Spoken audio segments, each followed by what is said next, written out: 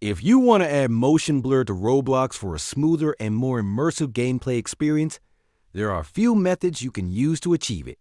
While Roblox doesn't have built-in motion blur settings, you can still get the effect using external tools and in-game settings.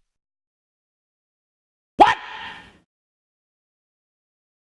What the fuck? More than 95% of viewers aren't subscribed. So if you find this guide helpful, hit that subscribe button and help the channel grow. The fastest way to enable motion blur is by using Reshade, a third-party graphics enhancement tool.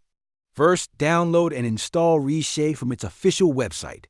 When installing, select Roblox as the application you want to modify and choose the appropriate rendering API, usually DirectX. Once installed, launch Roblox and press the Reshade activation key. Default is Home or Shift plus F2.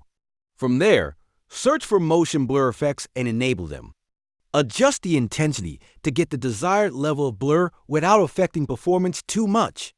If you prefer not to use Reshade, some Roblox shaders like Roshade also offer built-in motion blur options. Simply install Roshade, open its settings, and activate the motion blur preset.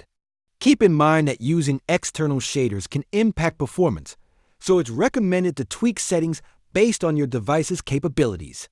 For users looking for a built-in solution, some Roblox games have motion blur effects integrated into their graphics settings. If the game developer has added motion blur, you can usually find the option in the game settings.